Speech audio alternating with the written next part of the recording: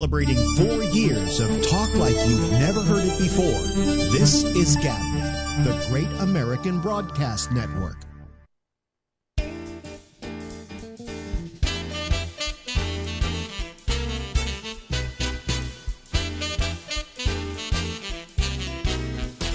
Hey!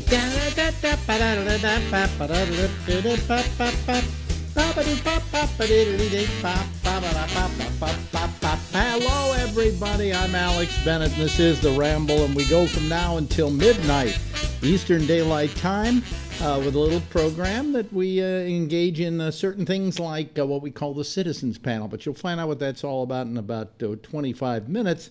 But right now, one of our very popular features and one of the very popular people we like talking to. I never thought I would say that because, well, she's an ex-wife. Well, who do we have here, ladies and gentlemen? It's my ex-wife and the woman who kept my last name, but not the real one that I have, but the fake one. I kept your first name as my last name. You kept what? You kept my... Your first name as my last name. As your last name. Oh, yeah, my first real name as your last name. Yes. I guess you could put it that way. How you doing, kiddo? I'm doing fine. Finally out of the hospital. Yeah, now, but since we talked to you last, you were back in the hospital. Now, don't get terribly worried, folks. It was a bunch of stuff that was a pain in the ass, right? Literally. I was in twice, 2 weeks in a row for 4 days each. Yeah. Because there was an internal bleed, and they put a stent in me. Who knew there were stents that weren't about hearts? I didn't know that. Yeah. And then a clot formed, but not one that could go to the brain or the lung, fortunately. Yeah. But they still had to go take that out. That was the second week, and figure out what to do with me. And now I am on blood thinners, and I wear this little bracelet the doctor said I should wear. It says blood thinning? So, well, I mean, you know, if I got hit by a car, then they know that I could bleed to death. They better do something quick. Like what? Stop the bleeding. I mean, but how? If your blood's too thin. Well, however they do when you get hit by a truck. I don't know. You mean to say to me that all those baby aspirin I take every day don't thin my blood enough? No, it's different for every person depending on what's happened to you. I took a baby aspirin until this started, and now I jab myself with a needle twice every day for a blood thinner. Yeah. Oh, okay. Really? I have a new skill, Alex. Oh, you have a new skill? No, I'll tell you, my wife has the same skill. She got allergies, so her doctor said, well, you have to shoot up every day. Whenever you're itching, you shoot up with this stuff. And they had her come in for shooting up lessons. Me too. I had them before I left the hospital. Yes. I think the only reason they give you the lessons is they could tell you, well, here's how you do it, boom. But most people have to get used to it. The idea of inoculating yourself kind of... It's not the best thing anybody ever tells you. Yeah. So, I mean, I can't imagine how diabetics live their entire lives having to constantly test their blood and stuff and do insulin. The brother of a friend of mine, they both live in Israel, was visiting New York many years ago. Yeah. And his brother, who's a friend going back 30, 40 years, said, oh, you really should look up Ronnie. So the guy came to my house, and we're sitting there, and we're talking, and we're catching up with life and everything. And he says, oh, excuse me just a minute. And he pulled something out of his jacket pocket, and it was a syringe, and he slammed it in through his jeans into his thigh, and then put it away and said, okay, we're all right now, having to do with his diabetes. Man, I couldn't, well, I guess after a while you just get used to it.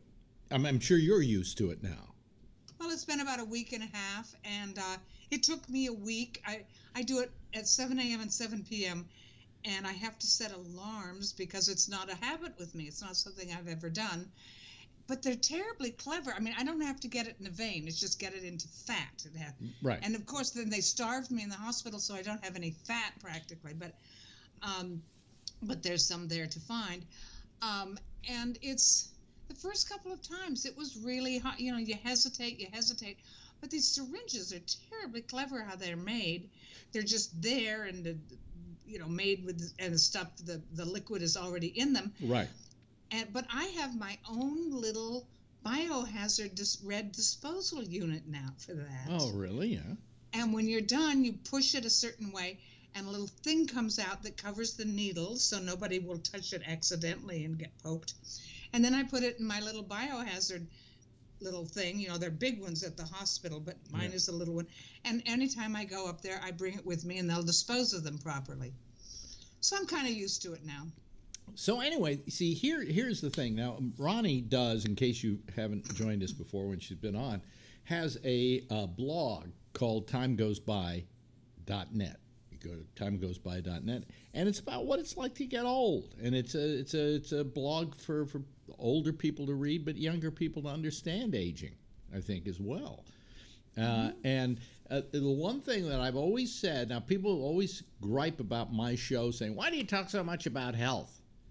And I'm going, because I've got a bunch of old people calling me, and that's all you ever talk about when you sit down to dinner.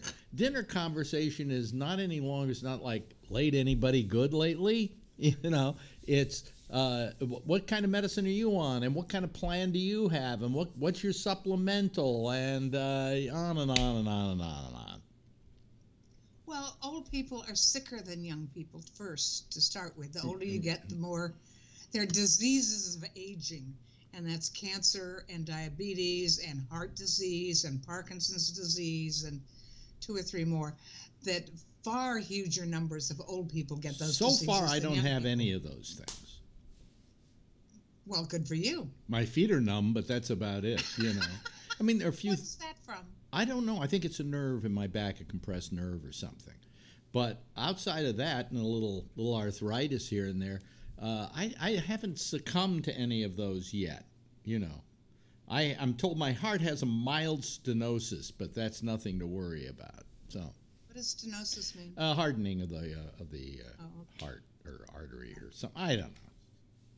Well, you know, if you go by the numbers, by the data, yeah, you know, cancer affects old people in much greater numbers than younger people, and so do all those other diseases that I named. And the thing is that up until this happened to me almost a year ago, the cancer, I mean, I was incredibly healthy all my life. By the way, pancreatic cancer, she hit the jackpot.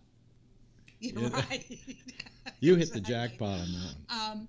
But they've declared me cancer-free for now. And so I'm trying to find a way to live my life without that little shadow. Cancer can come back, often does. But I don't suppose I can go back to what I was before, because the consciousness is there. It's just there. Don't we all live with a shadow, though, as we get older? I mean, I know I do. Every day I wake up and go, is this the day I'm going to drop dead? You know? Oh, you were saying that when you were 20. Well, yes, that's true. Come on. You know me so well. By the way, let me tell people, you do not want...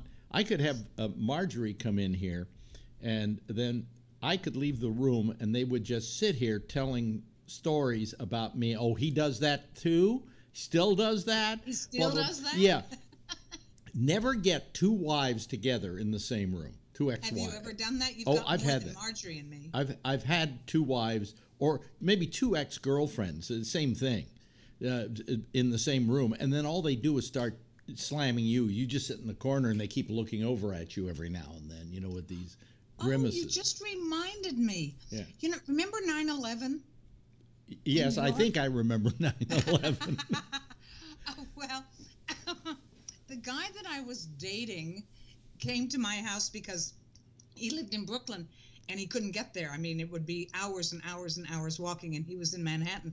So he came and he knocked on my door and asked if he could stay there until he could get back home. There was no transportation.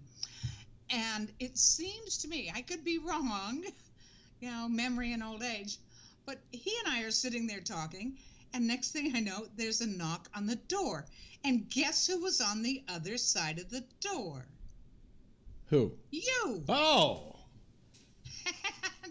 And you said you were in the neighborhood and you lived way uptown somewhere and couldn't get up there, and so could. This wasn't. It wasn't 9/11. It was a blackout because I wasn't here for 9/11. Oh, was it a blackout? It was a blackout. Okay. Yeah, and I was at the office, which was on where was it? 23rd Street, and it was too far for me to go uptown. There was no obviously no subways running because no electric. You can't have subways. So I decided to walk, and I couldn't. Did I call you first? No. No. I tried to. I think no I tried to idea call were you, coming. but the phones weren't working that well. The cell phones weren't working that well. So I just figured I'd take a chance, and I walked down to your place, and I knocked on the door, thinking, "Hey, can I have refuge?" Well, then what happened Yeah. is Stanhope was there, and he was a well-known news producer. Very, at very CBS. interesting night of my life, by the way, talking with Stanhope. Well, this You is know. what I meant. I might as well not have been there. Oh, You two were telling all of your media war stories. Didn't we go out for a walk in the dark and around the neighborhood too when we couldn't see anything? Right. But mostly you guys talked about all of your media war stories from all your jobs, and I just went to bed. yeah. Well, he taught me a lot of lessons also about television journalism that he had been through. And one of the main lessons he taught me, and that I use to this day when I'm in a discussion, is that in the old days when they used to do documentaries, like the Murrow documentaries and so on, he said they'd give us 8 months, a year to get that documentary together, and now you got to get it together in 3 weeks. Yes. Well, you can't do a documentary in 3 weeks. I mean, if you were you doing can't do it well in 3 weeks. ask any nature life photographer, you could not do a nature life documentary in 3 weeks because you got to wait for at least 3 weeks for that ant to bring the leaf up the hill. You know. True, So he told me all about that, and he, what he felt was wrong with journalism by that time. That it was you had to do it fast. You had to get it done fast, and if you took 3 weeks on a story, that was considered extravagance. Stanhope had a byword that we would go to dinner, we're sitting around drinking wine or talking in the evening, usually politics or government. And of course, I mean, even then, pre-Trump, there was a lot to complain about. And the evening would be winding down and we'd both be getting tired, and he would always end it with, "Ronnie, nothing is getting any better." Well, now my question is, and this is a question again of age, we say nothing is getting better because we've known another time that was simpler. Okay? But, I mean, are the kids today, when they reach our age, going to go, nothing gets better? I'm sure of it. Yeah. I mean, Sure of it. it's not that nothing gets better, nothing accommodates our needs any longer. Does that make You sense? mean old people's needs? Yeah. Well, I mean the needs of our age group. I mean, like I think of when I was growing up, and I didn't even have television when I first started out. All I had was radio, And then I had the early days of television where there were only 3 networks, and people were discovering the medium. And because they were discovering it, they were having little adventures, and the network said, "Do anything you want to. We don't know what this medium does." Oh, you mean the producers and directors? Yeah. Okay. So, I mean, yes, we know a better day, but for different reasons, probably because of the simplicity of the times. But, I do think about today, and I do think about kids growing up in this day and age and saying, how do they perceive it? Do they perceive this as being the good old days someday? And I hope not. Well, they don't have a choice. This will be their good old days, just like our childhoods are our good old days. If you think of it that way, I mean, I just have been fascinated by being an observer of everything that's gone on through my life and how things have changed. Yeah. And it's huge. And you're right about media. There's so much more media. There's so much more entertainment, if that's what you want to call some of it. And there's no way to keep up. I just saw a story the other day that because we really are living through a golden age of television drama, that television critics there's so much good stuff they can't possibly watch it all anymore. Nobody can keep up anymore. Yeah. And I'm sure you've seen the commercials that I think it's BBC has a whole new pay service, so they're taking all of their stuff off of Netflix and other services, and they will have their own that costs $7 or $8 a month. How many $7 or $8 a month can you pay? I mean, Well, what they're going to do is they're all going to become very competitive against each other, but people are only going to be able to buy a certain amount. So, I mean, like, for instance, I would probably not take the BBC pay service.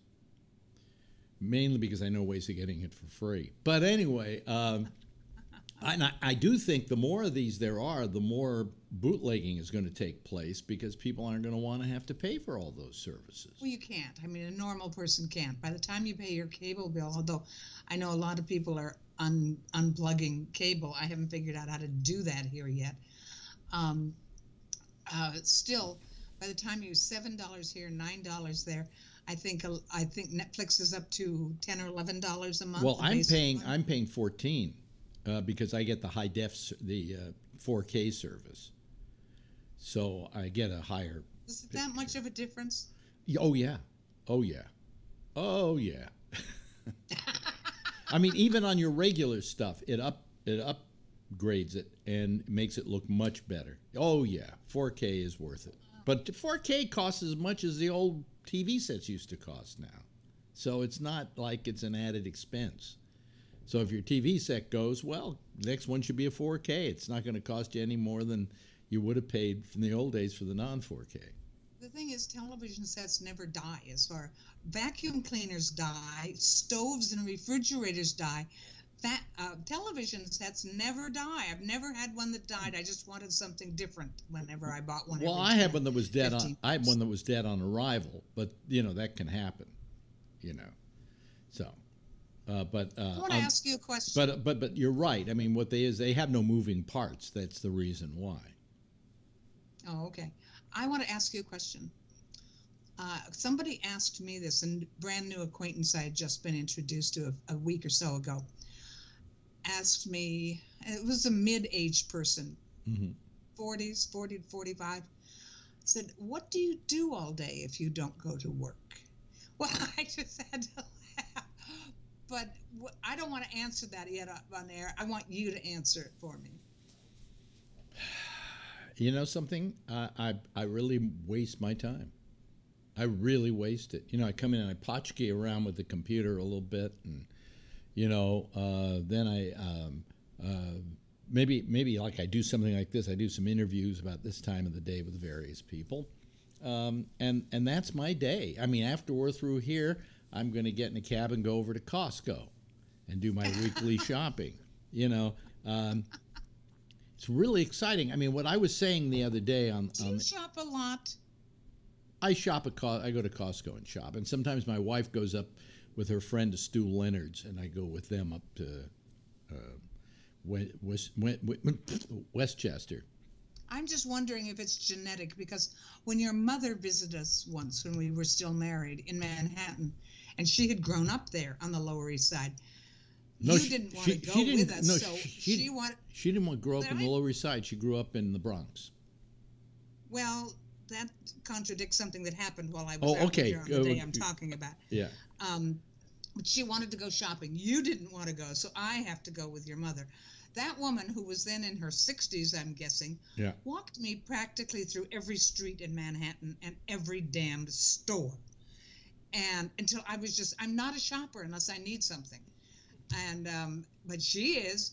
And then we ended up on the Lower East Side, maybe for lunch or a snack or something. And she would point out to me, up there, we lived up there and on whatever floor in the building. And there's the grocery store. And we came around a corner and there was a pickle shop. She said, "Let's go in here." And we go in there and she looks behind the counter and there's a man there who's about her age. And she goes, "Moshi!" And he goes, "Ruth!" And they had gone to school together, and now he was running his father's pickle joint. Well, they lived in the Bronx, but it could have been they started out in the Lower East Side and Maybe, then moved to the Bronx. That was upscaling it. But she really wore me out. So I just wondered if the shopping thing was genetic. Yeah, I don't know if the shopping thing is genetic. I mean, I'm not one of these people who likes to go shopping. If you want me to go shop for clothes, I don't even put the clothes on. I look at the size and hope they're going to fit. I don't want to have to. I don't want to have to go into one of those dressing rooms and take my shoes off and my pants off to put on another pair of pants that I don't like.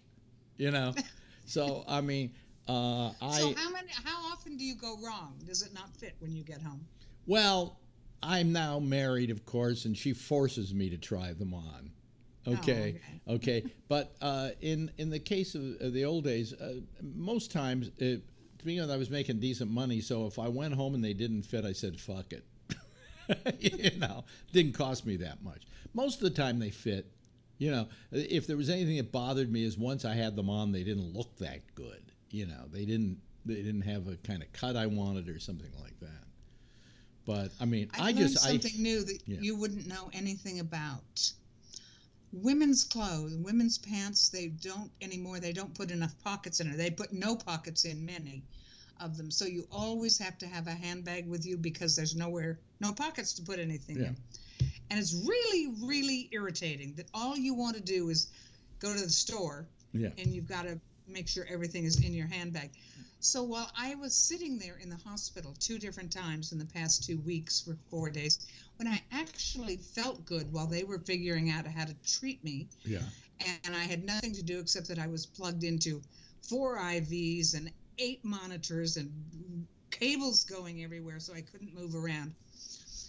I just had nothing to. I ran out, and the book I brought was too short, and I'd finished that in the first day, so I had nothing much to do, just sit around and think.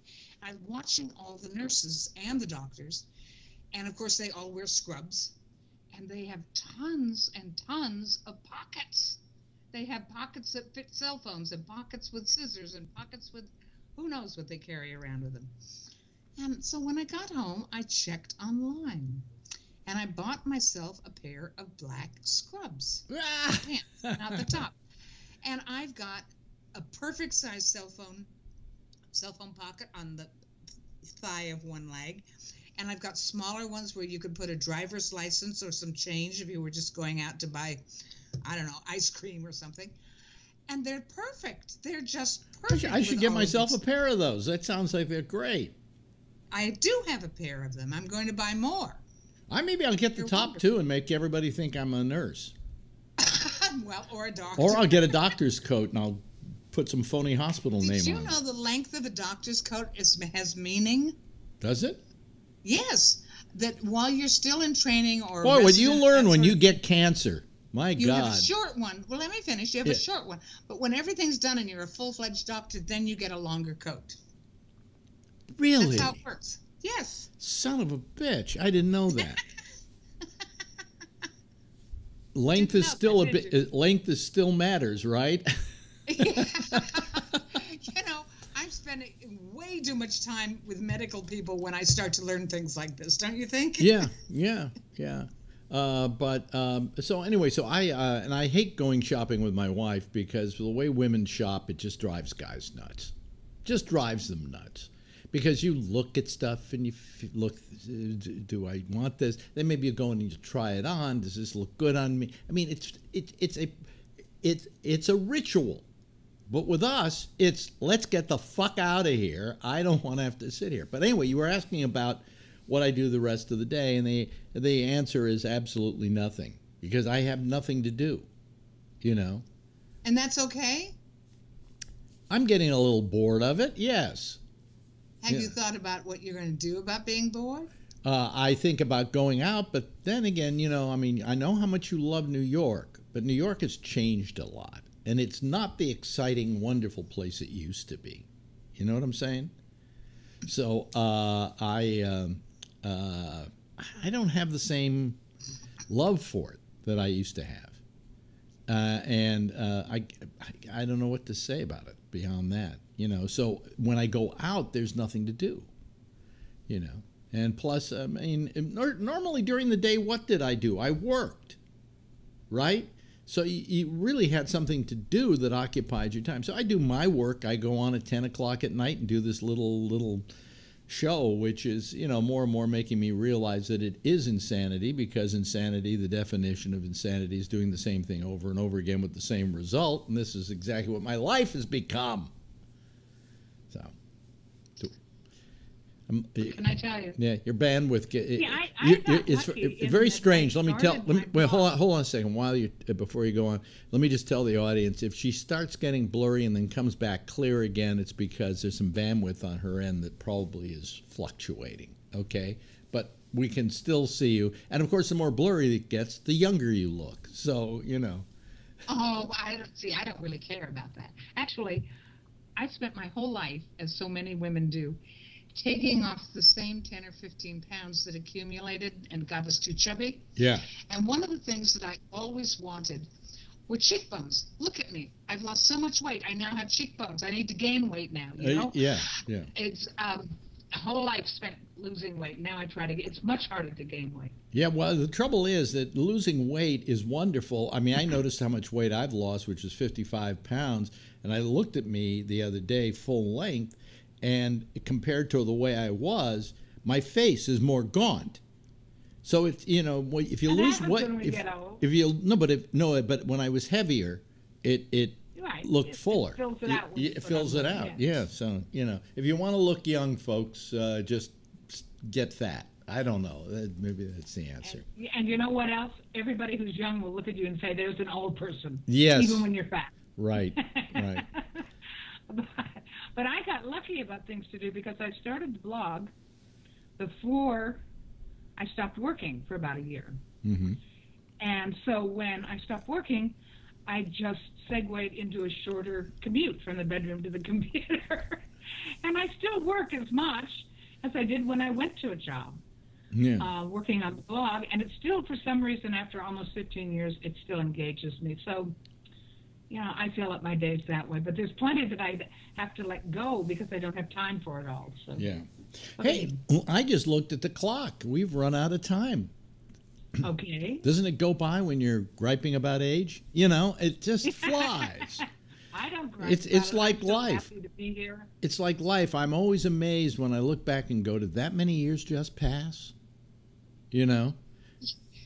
You know, somebody sent me an email of a photograph of one of the downtown New York City streets from 1900 or so. Yeah. Or 1910. Yeah. And the headline on the email said, "This was only 100 years ago." And it feels that way now. I'm 77. He's about to turn 80. And 100 years ago, 100 years doesn't seem as long as it did when we were younger, does it? No, not at all. That's why I'm glad I live in the building I do, because it's much older than I am. It's much older than I am. But anyway, see, I'm gargling now. That's the pollen in the air. Hey, listen, always wonderful talking with you, and let's hope that you don't go back into the hospital so we can do this again in a couple of weeks. We don't. So we can do this again in a couple of weeks. Ladies and gentlemen, something that's wonderful if you can do it, and I don't know if a lot of you out there can do it, talk to your ex-wife every now and then. Thank you, Ronnie.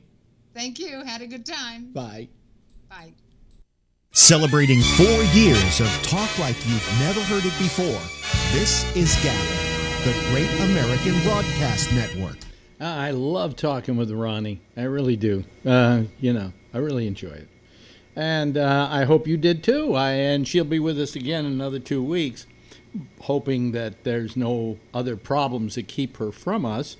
You know, that's she's been going through a whole bunch of stuff, but it's been coming out positively, folks. Coming out positively. That's what they said. That's what she said. Came out positively. Now, let's see here. Where do we go?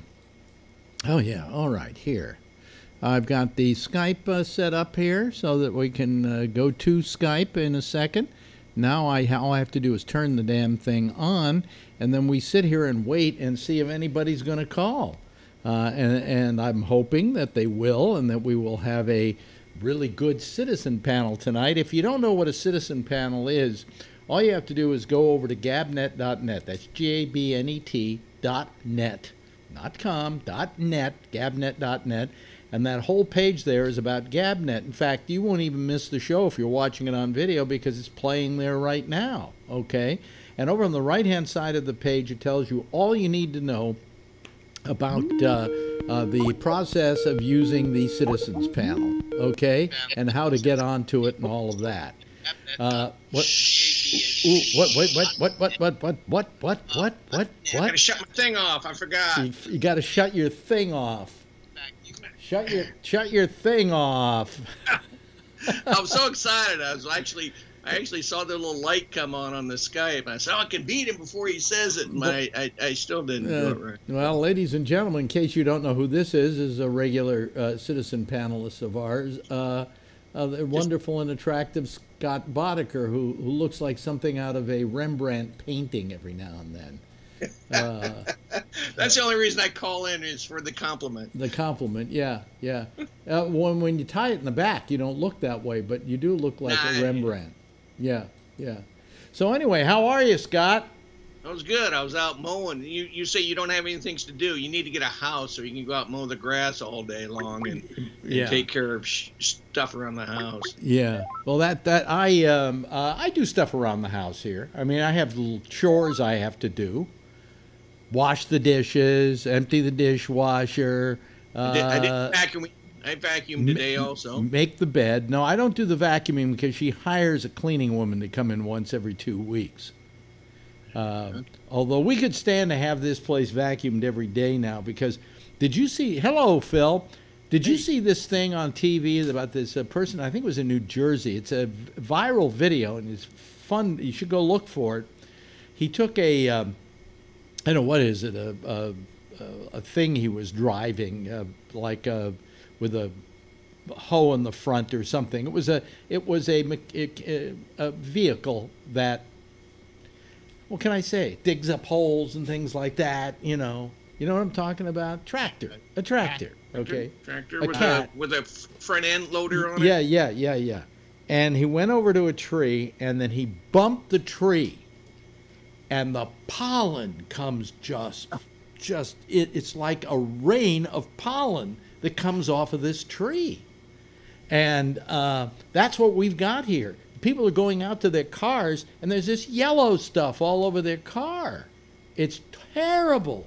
It's the worst pollen season we've ever had. In the winter, you can't eat the yellow snow. In the summer, you got the pollen yellow. You got the yellow, yeah, exactly. So, what the hell? This really, it's really terrible. And my eyes, every day I take it says a non-drowsy allergy pill, which makes me drowsy. I don't care if it's going to take care of allergies, it's going to make you drowsy a little bit. The years that I was affected by allergies, I used Claritin D, and it worked for me. Yeah, but that puts you to sleep too. The D doesn't, I don't think. No, the D only stands for, what does it stand for? Hold on a second, I'll show you something too. It stands for, the D stands for, wow, I can't remember now, but it's one added thing, and it's the thing that makes it go behind the counter. Oh. Yeah. I'm trying to remember what, maybe somebody who's watching, nobody's writing on the chat line tonight, so they tell me what the D stands for. But department. Yeah, but I use this, and I really think it does not work. This is the generic Flonase. Love that stuff. Really? I think that's for colds. No, it isn't. No, it's for allergies. Huh. Wrong again, Phil. Hey, I thought it was. Well, I've got my drink right here. But no, I thought Flonase, if you were getting the flu or cold. No. You're thinking about some other stuff. They say that stuff, it takes a couple of days for it to work.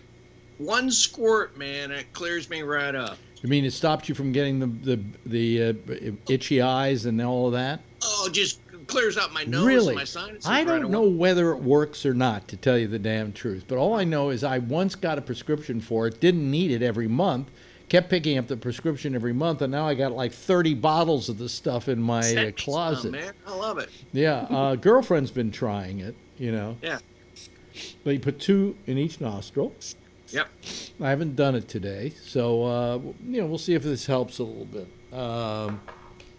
But you remember the cocaine days? You would have loved that, squirt. That would have cleared up my pollen allergies, absolutely. Yeah. Really terrific. But it is the worst pollen season I think we've had in years. And every year they say this year's the worst. So I imagine things are just getting worse and worse and worse. And, of course, it's all Trump's fault. So, but I mean, it just, why the allergies keep getting worse, and it may have something to do with, I don't know, well, you live in the country, don't you, Scott, basically? Nope. No, you don't? You live in a bona fide city? It's a town, but it's 250,000. Oh, okay. But I mean, do you live kind of like how much room do you have for your house? How much land is it sitting? I'm on a half an acre, and I have about 20 to 30 trees out here. Okay. So I got some greenery. Yeah. So you're subject to all of that. Here, what happens is there should be no pollen in New York City. Exactly. There should be no pollen because everything's concrete here, except somebody decided to build a fucking park in the middle of this city, and it comes into bloom, and it's only 10 blocks away from me. It all blows over from Staten Island. Really? Yeah. But no, I'm 10 blocks away from it. Wow. In fact, it's so close to the wild, which I got lost in Central Park once. I got into these woods, and I actually got lost. I had to use a GPS to get me out of it. And, it's only like, 3 blocks long or something, 3 avenues long, wide, and then it goes down from 110th to 57th. Do they still have the handsome cabs running through the park? I don't know. I haven't gone in there in a long time, to tell you the truth. I hope they get rid of the horses. I think it's cruel, and I think I think it's cruel. I'm one of those people that's all for getting rid of the horses. What? It gives them something to do, unlike you, who, when you were confessing to Ronnie that you had nothing to do. Well, I have nothing to do. I'm very close to suicide. I have so little to do.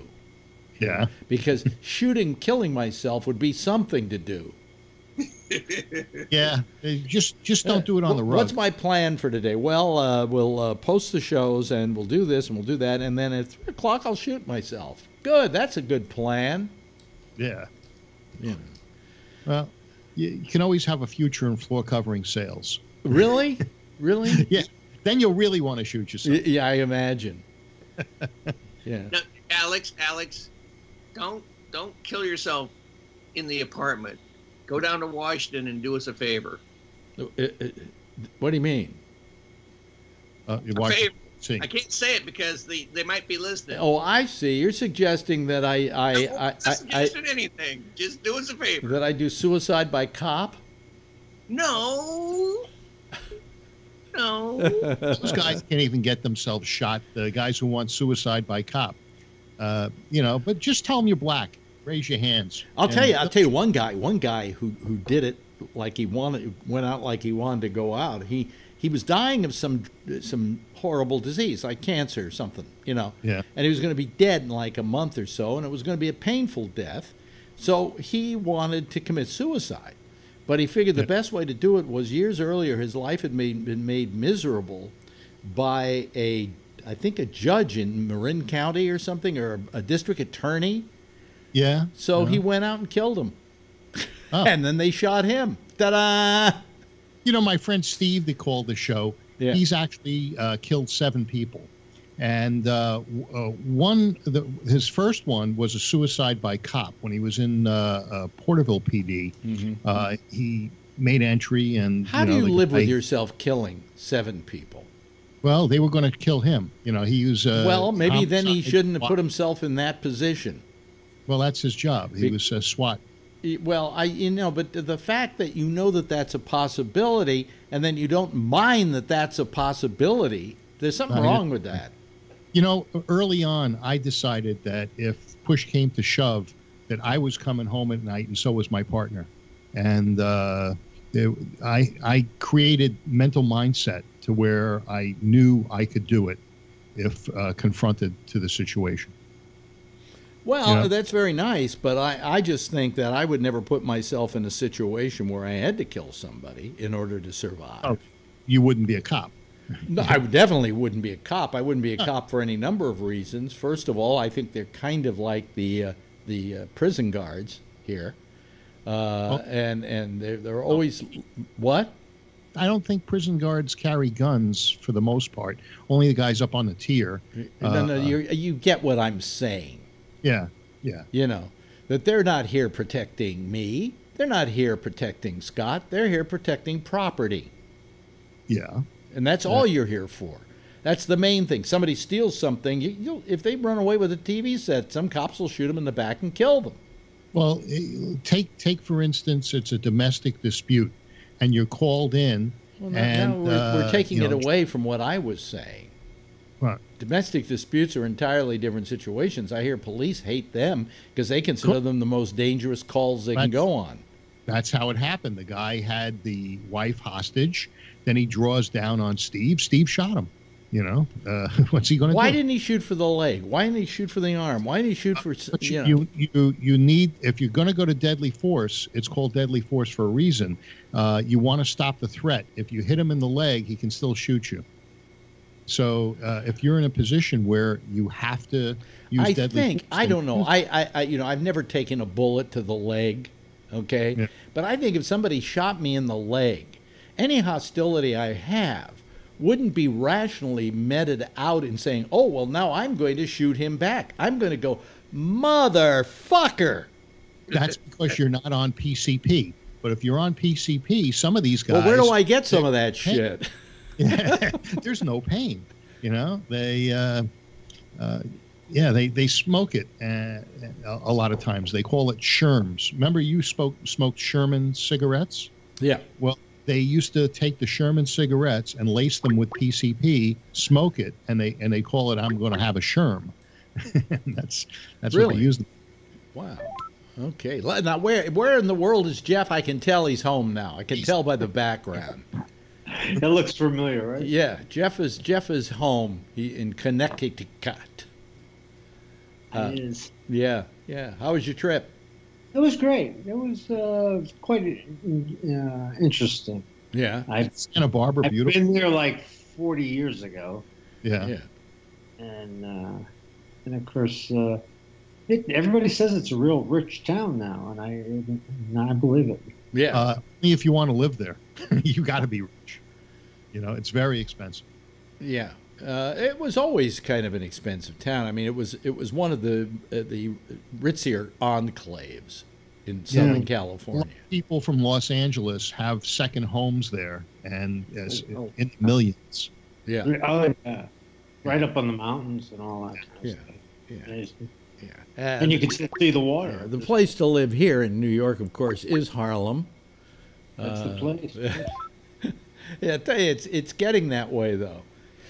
It's hello, Kevin. Hello, Kevin. How was your weekend? Good. How was yours? I did nothing. I stayed inside a lot. And Sunday, girlfriend was still sick, and she sat in watching movies all day long on TV. And for some reason, it got to be 6 o'clock, and I said, "Why the fuck didn't we do anything today?" I hate that. I binge watched two things: Flint and the new Punisher series. Oh, I couldn't get through more than 3 episodes of the Punisher series. Really? Oh, I saw all 11. I think I couldn't get through the first 3. After 3, I was it was like I then went to 4, and I kept starting 4 over and over again because other things would occupy my interest, and finally I never got to 4. I enjoyed that. And then Flint is a Russian 4-part. It's in Russian, but they have subtitles, and it's I would hope so. It's basically the Rambo of Russia, and it was pretty good. It was like First Blood, so it was a ripoff of First Blood.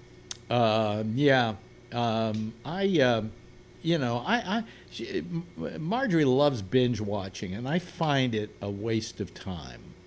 Unless it's something that I think is going to be really good, because the reason I never read novels, let me tell you why I never read novels, is because I said to myself, if I ever started a novel and then I read the whole thing and it sucked, I had just wasted a week or so reading a bad novel. Now, a book with like facts and figures in it, I enjoy those things about history where I can skip through and go to certain parts in history. It's okay.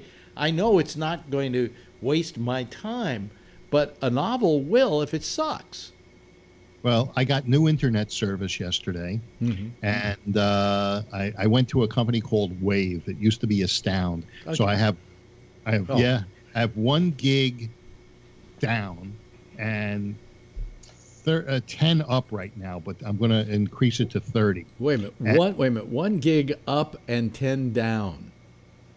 Yeah, no, 10 up and one gig down. So 10 gigs up? Yeah. No. Wait a minute. Hold on a second. 10 meg. Huh? 10 meg up. 10 meg. 10 meg up, and how many down? 1 gig. 1 gig down. Okay. Right. Yeah. Because why is it so uneven? I don't know. I mean, you download. It's not what you call it, the fiber, glass. But even the non-fiber, like the cable version here in New York, that Spectrum says they're offering 200 up and down on cable. Yeah, well, they don't have that out here in California yet, but at least in my area. But the thing is, when I'm watching Netflix, you push the button and boom, it's downloaded. You don't have to wait while the circle goes. It's a lot faster. Well, it doesn't download; it streams. You don't download the whole movie. Yeah, but I find that I never have trouble that way. A few times maybe when there's something went wrong with the system or something like that. But the great part is that if you have decent throughput like that, eventually you get to the point where you could have several people watching Netflix in the house at the same time and not put any strain on your system. Yeah. Like here, I can upload and download stuff, and she can be watching Netflix, and I'm fine. Here, when I upload stuff to the server, it used to take me, like when I send my show up to the server, it would take a couple of minutes. Yeah. Now it takes like 5 seconds. Is it zip? Yeah. Well, the guy told me for $5 more I can get 30 up. So I said, okay, I'll do that. For how much? How much more? $5 more. Oh, I'd do it. Yeah. Yeah, I'm going to do it. I would do it. Yeah. But it seems to have made a difference in the viewing experience. Oh, of course. Of course. I mean, that's why a lot of these places now in a lot of cities, like what do you have, Scott, where you are? They probably don't. I just have Spectrum, and I don't even know what the up and down is. It's pretty good. I'm just pretty much here myself now. Just the wife and I. All the kids are gone, so we don't have much crowding. Yeah, but you don't have any problem with watching Netflix or whatever? Not too much. Sometimes I get troubles, listening to you guys when I got both computers going and the Skype. It gets a little. Yeah, I'm wondering if that has something more to do with the fact you're using 2 computers. It doesn't have to do as much with bandwidth. I don't know. Yeah. I've gotten to the point where I don't know any of this shit. Some guy wrote me the other day and wrote me a letter about how I could get more listeners, and how I get more listeners is by having smaller citizen panels, and that. And then he went into this whole thing about, because I wrote him back and I said, look, my problem is I'm dealing with the technology that's available to me, and I use Skype, and I can't limit the size of a citizen panel. I can just hope no more than 9 or 10 people call me at the same time, okay? But I can't limit it. I don't have somebody here who's clearing it and hanging up on other people. And I said it's impossible to do that, and then trade out in the next half hour, have another 4 people. The way of trafficking that with me just sitting here doing it is impossible. And he wrote me and said, "Oh well, there are things you can do today to be able to do that because people have things with." And I wrote him back and I said, "Shut the fuck up." I said, "I invented the fucking podcast, and I know exactly what the realities are of it." But it's not your format. See, the format of normal talk radio is one caller, one conversation. Yeah. They hang up. You go to the next one. Right. This is a different kind of format. Right, and it's also a format. I mean, you were the other day brought up, well, maybe we should make it a Trump-free zone, and I was against that because my feeling is that this program. Hello, John Peroulis. He's there somewhere. Hi, everybody. Wait a minute. We're waiting to get a picture on him. There he is. There he is. There he is. Anyway, what I was saying is that I don't want to make rules like that because I that's not the idea of what I do here. you know. I just have a big piece of black tape I put on Phil's image so I don't have to look at him. Yeah, yeah. You put it. Hope it doesn't stick to the monitor. Yeah, well, he doesn't move too. He doesn't move too much, so you can put it right over his eyes, you know, and then he looks like. Unless I wind up in a different square. Yeah, so I mean, I tried to explain, say to this guy, come on, don't, I know the realities of the situation. I mean, the citizen panel was created out of desperation because I didn't want to have to pay to have the phone company install 4 phone lines. And then I said, well, I can use this thing called Skype. Hey, wait a minute, the Skype has video. Oh, hey, people can raise their hands when they're ready to talk. And I'll tell you, that makes it very usable. Okay? So, yeah. Whatever. Democracy Now! Amy Goodman uses Skype a lot. Yeah, but the problem with that is you have to look at Amy Goodman. I know. And listen to her. Oh God! One time I started to watch Amy Goodman, and I was good for about a month before I got so fucking bored with her that I just couldn't anymore.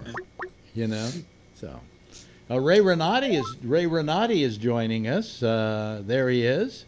I can see all the Californians here haven't been watching the gubernatorial debate on TV tonight. Who was goobing? Now Who's goobing? Yeah. Oh, it's pretty funny because they got 3 Democrats and 2 mini Trumps on there. Oh my God! Really? You have a ball with these 2 guys. Who are the debate? Yeah, they're like mini Trumps. They're funny as hell.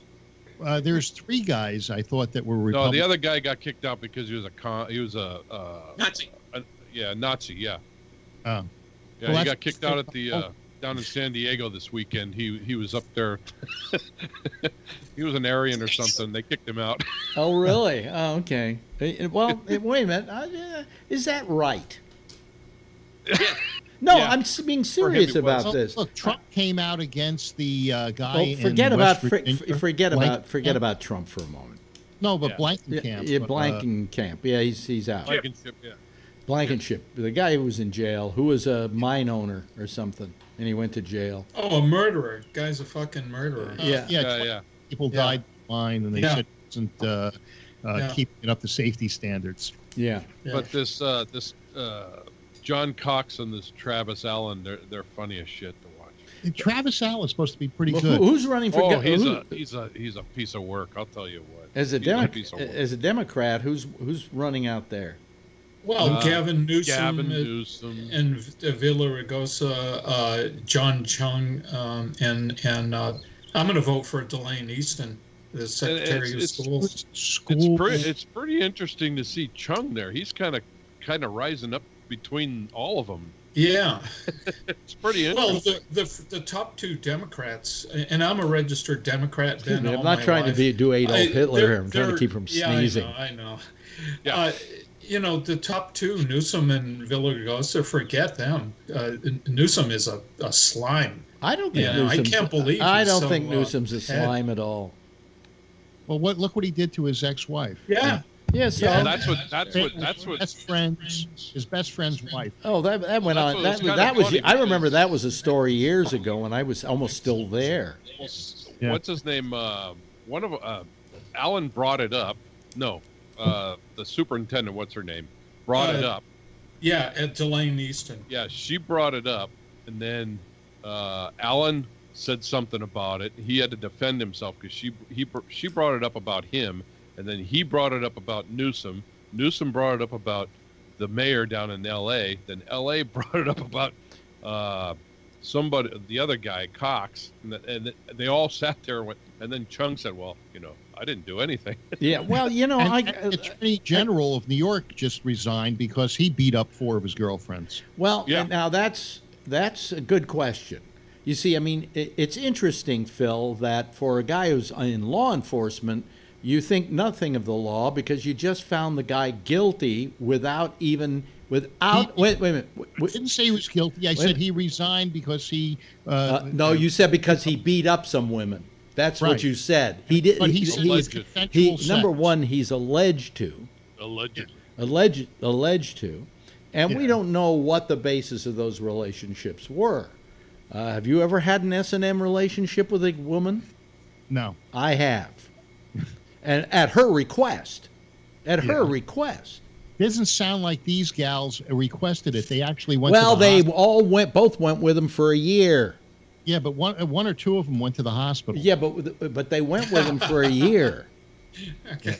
You know, so you have to ask certain questions about whether they were there, because they were forced to, or because, you know, I'm not defending the guy. What I'm saying is he should be given his day in court, and he should be allowed the presumption of innocence until found guilty. You start out by coming on this program and going, "Oh, he beat up his girlfriends." No, he didn't. He's alleged to have beaten up his girlfriends. He admitted to this type of relationship, but he claimed that it was consensual. Yeah, well, there are those kind of relationships that are in fact consensual. Okay, so he's an S&M dude. You know, what can I tell you? Yeah, well, you know, and he maybe should have had every one of his dates on him. You know, I'm all I'm saying is I'm getting sick and tired of guys getting the short end of the stick on everything. I think innocence is very important to be assumed until proven guilty. And so therefore we never talk about it in terms of he did this, he did that. No, he is alleged to have done it. Yes, I think John. Gave everybody else the stick. Yes, John. I think what I'm going to go with, safe bet, always believe the women. No, you haven't let us down, man. Well, I disagree. I disagree with that. I absolutely, yes, Ray. Alex, I won't mention his name because maybe you know him and other, but there's a performer here he's an actor, a prominent one in the Bay Area, and about 25 or 30 years ago, a girl that he was teaching at American Musical Theater San Jose, I don't know if you remember them, they went out of business, accused him of molesting her.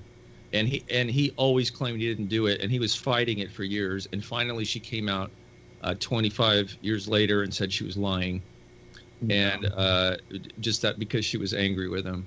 But today, I don't think it like damaged his career for 2 decades. But that's today, the exception, Ray. I think I don't. Your notion, John, your notion that all women are to be believed is ridiculous. Nowadays, I think so. I think it's a safe bet. No, what do you mean? Now it's less of a safe bet because nobody's asking questions. They're just assuming the guilt of the person they accuse. I think women were waiting for the opportunity to. And a lot of women were waiting for the opportunity, and there were other women who were waiting for the opportunity to get even with a bad relationship, or to falsely accuse somebody. So because all they have to do is accuse them now, and the next thing you know, their career is in shambles, and they may have not done anything. Well, a court of law found against Bill Cosby, who's been a scumbag for decades. That's the one that we have. Yes. Yeah. You know, I mean, even though I assume that I would believe personally that he was capable of all of this. Harvey Weinstein has claimed innocence on everything, okay? And in spite of the fact of what I may feel, this guy is due justice, okay? And unless somebody gets him into a courtroom and charges him with something, I think it's wrong of anybody to assume guilt, you know, based on innuendo and non-criminal claims. But then you have the court of Megyn Kelly, who's ready to cut everybody's dick off. Oh, exactly. But I mean, this whole thing, this whole Me Too movement, has really turned into a Salem witch hunt. Exactly. You know, and no, just the accusation gets you hung. Yes. If we start to get in the habit of just believing everybody because of an accusation, then we start getting into the era of McCarthyism. That's right. And it's extremely dangerous. And it doesn't matter to me that, 80% of the time they're telling the truth, or 90. That means 10 or 20% of the time someone's lying. And so Just prove it. Yeah, that's all we're saying. And with our system, the way it's supposed to be done, you can't convict people. We should have a woman on this show because right now it's biased. It's like 6 guys here. And Renee, this is what I hear in the Bay Area all the time. I think it. Respect. 1 in 5 women are assaulted in this country. 1 in 5 women are assaulted in this country. I think 1 in 4. Okay, it's high. 1 in 4, or is it 1 in 5? Let me check it out. And where does this statistic come from? I'm not saying that women have not been assaulted, and I'm not saying that it hasn't been a common practice among certain people because they think they can get away with it in this society. And I agree that women for the longest time went on not being believed in their claims in spite of the fact that nobody would listen to them. And I agree with that being a fault of the society. But you can't go, when justice is concerned, you can't just go the other way and say now all women are right. I mean, how you can make a claim like that, John, is ridiculous. 600 women are insulted every day in the U.S. Did you say insulted? Assaulted. Assaulted. Sexually assaulted. Yeah. One thing about the courts, you said, okay, Bill Cosby was convicted in the court, so now therefore he's guilty. But you look at a case like O.J. Simpson, and he was set free in the court, and I guess O.J. Simpson was not guilty then. Well, I mean, you would have to presume innocence, Phil, if you're going to be an American, and you're going to believe in our justice system, which you were part of. But I feel uncomfortable thinking that a guy I know was a cop doesn't believe in justice. Oh, I believe in justice, but I don't believe that all justice is fair. I don't believe justice is blind. And yeah, right. I had an attorney friend who commented on the O.J. Simpson thing, and he said, if you have enough money, you could buy reasonable doubt. Well, the best description I heard of that trial is that the police managed to try and frame a guilty man, you know, and by framing a guilty man, they didn't get away with it. So unfortunately, in the American justice system, it's not right or wrong. It's how much justice can you afford. If you can afford enough justice, you can get. And our justice system is wrong. But wouldn't you agree? Would anybody disagree with me that John saying that all women must immediately be believed is a wrong assumption? No, I'm saying the majority of them. The majority? It's hard to say all. Especially now. You don't know. You just don't know. I mean, there are several cases of women who have made accusations against men that looked very suspiciously like she's trying to get even with them for something, or she's trying to get something out of it. There are people that have been in jail for 30, 40 years that were cleared through DNA evidence. Yeah. But, if in a he said, she said situation, to say that you necessarily believe the she said first over the he said is ridiculous. Nobody should be given preferential treatment. The facts should be allowed to come forward and the proof to be offered. Here's CNN. Worldwide, 1 in 3 women worldwide has experienced sexual worldwide, abuse or violence. I would believe that worldwide. That's CNN. Well, I would believe that worldwide because in certain societies, women are treated like chattel. The men are now. I know it's a smaller percentage, much smaller, but men are also assaulted and harassed by women, and it almost never gets reported, even if they have to go to the hospital. Yeah. And women usually use violence more, really deadly violence like guns and things like that against men. I mean, I just read an article and saw something on BBC. Everybody gives me a bad time when I talk about the time that I was raped by a woman. I was harassed at a job by my boss. She was the CEO of a software company. I was harassed numerous times. I went to, and I never reported it. I never would. Well, I talk about the situation in which this woman basically raped me. She came over and she asked if she could stay the night because she didn't want to drive all the way back to San Jose. And I said, fine. I said, but I don't want to do anything because I just broke up with my girlfriend. I'm very depressed about that. And I'm not in for anything. In the middle of the night, suddenly I know she's on top of me. And, it's funny. What people say to me, well, yeah, but you're a guy, you're a guy and, you didn't have to have sex with her. And I went, did you ever know that you can get an erection even if you don't want one? Yeah. You know? And that you can get one from fear. That a situation like that is enough to give you an erection? You know, but I asked her when she was on top of me, having sex with me, please no. And she wouldn't do anything about it. And as a matter of fact, I started kind of crying, to be honest with you. I mean, it was very devastating to me. In the old days, and you know, so what do you say about that, John? CNN further states. Well, wait a minute. What do you say? No, forget about John. Forget about the statistics. Forget about the statistics. I asked you what you thought about my situation. Well, anytime anyone their personal space is violated or abused, doesn't matter who you are. Do you think we have the same statistics that you're reading to us available to us on men getting raped? Yeah, just look at the Catholic Church. No. Now you're diverting the question. I could look that up too. I could look up, U.S. statistics on men getting raped. I'll do it right now. Or being assaulted by women. You know. Well, we know it's underreported. They know that. We know it's very underreported. Yeah. It's likewise for women. I'm sure that 340,000 figure of CNN is low.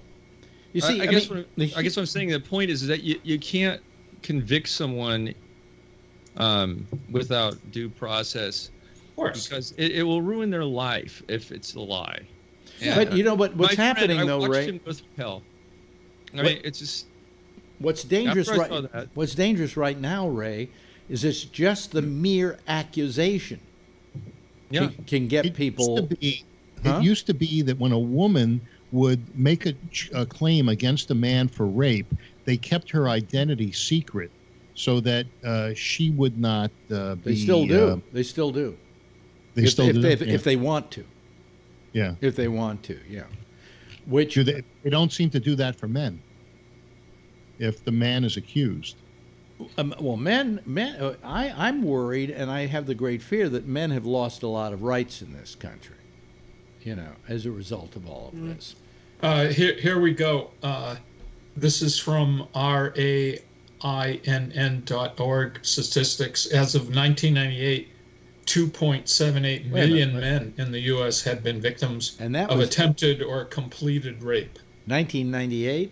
Since 1998, almost 3 million. Since 1998. Yeah. Okay. Yeah. Yeah. So, I mean, you know, but we never see those statistics being made a big deal out of. And I mean, it is a problem for men as well as women.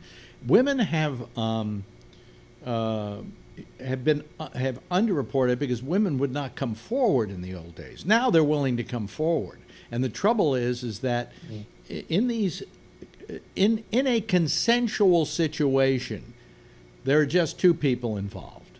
They are in a room alone.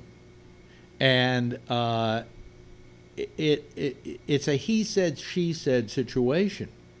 And how we prove it, we don't prove it by going overboard on one side or the other. The problem is for years if the woman came forward against a guy, we favored the guy rather than the woman, and that was terrible. But to then do the opposite now and favor the woman over the man and believe anything she says just out of hand is also wrong. What we want to do is we want to move that pendulum to the middle, not to the other side.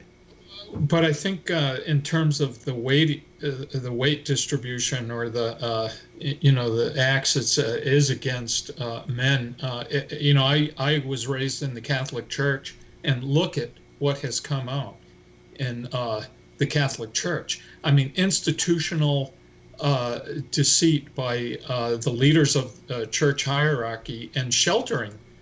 Cardinal Law from Boston was he just passed away in Vatican, but he was given refuge and sheltered status there. He knowingly passed known sexual predators around the Boston Archdiocese, with full knowledge of what was going on. Yeah. And those are crimes against young men, and they should have been reported and to the police, and they never were.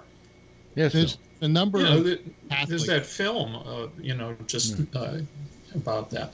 There's a number of Catholics on the panel. Did you, when you were a young boy, did you ever see or hear of some of your friends being abused by priests? And I never did in my church. We never even heard of it. And my uncle was a priest, so maybe that had something to do with it. Maybe, I don't know. But these things get around, and I never heard about it in our church at all. Well, when I was at Bellarmine College Prep, I had 2 incidents happen to me that were not horrible, but they were definitely out of line. And I reported them twice to the school, and they have done nothing about it. And they asked us to report them. And the last time I reported them, because it happened again with somebody else, they ignored me. Oh, right. Was it a teacher or a student? Both were Jesuit. One was a Jesuit novice. He wasn't a priest yet, and he actually got kicked out of the Jesuits. And the other one was just a guy who was a Jesuit priest. He's dead now. He was the physics teacher. Yeah, that's very unfortunate. Yeah, I'm okay, but they ignored me, and they defended the guy who was the physics teacher who was still living there. They defended them and said I must have imagined it. But the guy who had gotten kicked out of the Jesuits, they were behind me 100%. Oh yeah, he was terrible. That's one of the reasons we got rid of him. But the other guy was still living on campus, even though he wasn't teaching, and they defended him 100%. Said I was making it up. Scott, you're Catholic, aren't you? Yes. Yeah. Did you know of any of this going on when you were growing up, or was it something you just didn't pay attention to? Because well, there was a rumor that the priest that came to our small town came down from a bigger city, Waterloo. It's not, it's like 200,000, and rumor has it he was moved there to be watched closer, I guess. I don't know. Yeah. He never did any. I was an older boy. I did the whole thing. He never. Of course, my dad would have, killed him probably. Well, at my church when I was a kid, the youth group counselor, he wasn't a priest, but he would come up behind the boys and grab them when they weren't looking, and especially the teenage boys, and touch you inappropriately. And he did it to me once, and I suffered. I suffered for like a year, and I never told anybody. But I was terrified going back to these youth group meetings, and I was only 13 years old. Sure. It was horrible. Yeah. And then my parents have a friend who was a priest up in the hills, and he's hiding in Ireland right now because he was accused of molesting 2 boys when they were younger. Of course, my parents don't believe he did it, although I think he probably, I'm guessing he probably did. And I think he's being hidden by the Catholic Church in Ireland. Before all this stuff became so prevalent, I was a reserve working in sexual assault juvenile, and I got a phone call, and the guy said that he was molested by his priest like 25 years before. And I didn't really have any training or know how to handle it, so I just told him to call the district attorney's office and farted it off. But the more I think about it, this guy was opening up and and asking for help, and I sent him somewhere else because most likely because I didn't know how to deal with it. Is there a time limit on these kinds of? I think there is, but I'm not sure. Yeah, I don't think any of these crimes, sexual or otherwise, have a statute of limitations. I think they all have a sunset. Oh, they definitely do. The only crime that doesn't have a sunset is murder, I believe. Right, that's correct. Yeah. But Cosby, they couldn't try many of those cases due to the fact that there was a sunset or a limit on it. Now, do you feel uncomfortable with the fact that Cosby it was a hung jury when the Me Too movement wasn't very strong. And the minute the Me Too movement happened, all of a sudden Cosby is found guilty. That's what happens. Look at your friend. You had a couple of friends, Abby Hoffman, and then there's Roman Polanski. And at the timing was he's not, Roman Polanski's not my friend. I know, but Roman. It was timing.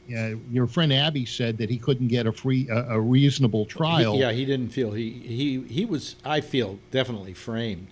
I know he was framed. He was framed for selling coke. And if he was a coke dealer, then how come I lent him several $100s a couple of weeks earlier because he didn't have it? He needed it. But anyway, the point is that I never believed that he was really a coke dealer. And and I knew him well enough to believe that. But he jumped bail and just ran off into the wilderness for several years. And when I met up with him, he said the reason I did it, I was with him in hiding, and he said the reason I did it was because I knew I couldn't get a fair trial, but if I waited a couple of years, the heat behind this would die, and I could go back, give myself up, and that's what he did. He was in hiding for about 5-7 years, something like that, Well, then Cosby will probably have to appeal his sentence when the mood of the country changes and pendulum starts to swing the other way. Well, I think that's going to be a while. In the case of Abby Hoffman, you're talking about a singular case in which the district attorneys were trying to get some heat off of their bust and were very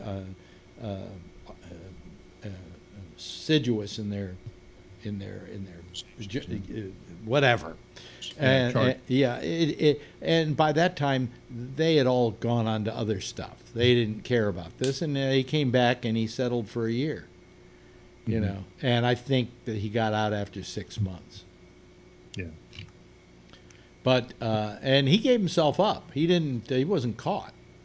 Well, I had a friend who got caught with a fairly large amount, I think a pound of marijuana. This is back in the late 60s. And well, back in the late 60s, that wouldn't get you very high, so I don't think it's a crime. But he, actually it was earlier 60s, but he went to Attica for 8 years. Wow. For that conviction. Now, he didn't serve 8 years, but he went to Attica, and he was sentenced to 8 years. And, he was a friend of mine when I was about 16. What do we do for all those people, that got busted for pot and for selling pot and having a pound of pot and whatever, who spent 8 years in jail, and now it's legal and they would never get that time in jail. They wouldn't even come close to a judge would say, don't bother me with this. Okay. I think there is a judge in Oregon who wants to overturn all these marijuana. It's great to overturn them, but I think that there's an additional factor here. I think they should get paid for the inconvenience of it all. No, because it was illegal at the time. Well, but I don't buy that something's illegal at one point, but it's not illegal at another point, and therefore, whatever time they spent, they deserved. Well, you got bootleggers like. Go ahead, Ray. Ray? No, it reminds me of the George Carlin joke where with the Catholic Church, where there used to be a mortal sin to eat meat on Friday, and then they made it not a sin anymore, and he said there's still guys doing time in hell on the meat wrap. Yeah. I never like those fish sticks. Yeah, I know. Fish sticks again. But I just wonder about those people who spent time in jail for pot. That was one of the most victim. That was one of the most victim. Oh, I got to tell you something. You want to talk about the fake press, okay? Tonight I'm watching CBS Evening News with Lester Holt. Is this the $500,000 thing? What? The oligarch that they're saying gave Trump's attorney $500,000. No. Will you wait until I tell the story before you try and tell me what story I'm trying to tell? All right. So he's doing his show from Colorado tonight. Each night he's in a different city. So they do stories about that town, that area. So he does a story about the police and people driving high on marijuana. Yeah. And it is the most skewed story I've ever seen. Because, for instance, he did not ask the cop the most obvious question you would ask. They say, well, you know, you bust a lot of people who are driving high on pot? And they go, oh, yes, more now than ever before. Oh, yes. But he never asked him the other question, is it less for alcohol than it used to be? You know, and then he never brought up that there was an Oregon study. It's one of the most classic studies that was done years and years and years ago about driving under the influence of marijuana, and that an experienced marijuana user could drive under the influence of marijuana because it's one of the few drugs you can compensate 100% for the effects of. I tell you, that one time I had a puff. No. No, I didn't. Did I just say that, or did I say an experienced user? Right. Well, I wasn't. Okay. I knew people can, if they have a task to do. They studied this for driving and everything else. The task to do, and they're an experienced user. They've used pot for years, and they know what it's like, and so on and so forth. It's one of the few drugs we have that you can compensate almost 100% for and do the task at hand. Well, some drunks can function also. You know, I've pulled over and not the point arrested. I'm trying to make, Phil. The point I'm trying to make is that Lester Holt is a fucking douche. Oh. Well, because they're all douches. Because he never asked the right questions in this story, and he was just going to get a certain kind of story, and that was the one he was fishing for, and he wasn't going to ask any questions that would take it somewhere else. The obvious question is, if you now have people smoking pot, number one, do they drive better under the influence of it, even though you stop them and all of a sudden you smell, the car smells like a skunk farm, or do you? Or what? How does this differ from the arrests you used to have with alcohol? And are there less alcohol arrests and more of the marijuana? And in which case, it's just inebriation that you're busting, and it doesn't matter. There's no increase. But he didn't ask about an increase in DUIs. He also said it was harder to convict too because they don't have a good test. That's the one thing he said. It's harder to convict because they didn't have a blood test. Yeah, it goes further than that, though, too, because it depends on the strain of marijuana. I mean, if it's relatively low in THC, the psychoactivity is not going to even be very significant. Because that one guy they pulled over had only smoked half a joint or something. Yeah, and it just depends on how much THC. It depends on your body's reaction. Actually, I think you can't do an immediate test on whether they're high off that drug or not. However, you can take a blood test and find out if they have THC in their system, but it takes 3 weeks to get out of your system, so that wouldn't hold up very well in court either. Right. That was the one point they made that was interesting, is that there's no tried and true way that we can give people a test to see if they're high on pot. Right. Yeah. I'm thinking of Up in Smoke with Cheech and Chong. If I was the cop, I would arrest those two. Some of the things that we used to use was called nystagmus. Nystagmus is the involuntary eye bounce. So you have them if they're high, you have them look at a pen and you move it at an angle. Yeah, could you use that test in court? Not anymore. No. Then there's a reason why. Because it's fruity science. Right, but that's my new term for fake science, fruity science. It was a little bit more probable cause to ask more questions and to have them do more tests, even though you couldn't necessarily use it in court anymore. They used to use it, but they have these what do they call them? Drug. These guys that go through the classes and they call them drug recognition enforcement officers or whatever they have.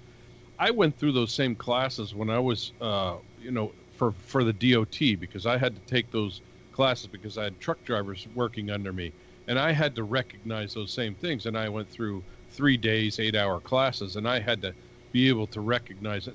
They're almost the same damn classes, you know. So I had to be able to recognize somebody that was quote unquote high before they went out in a truck and started hauling hazmat all over the road.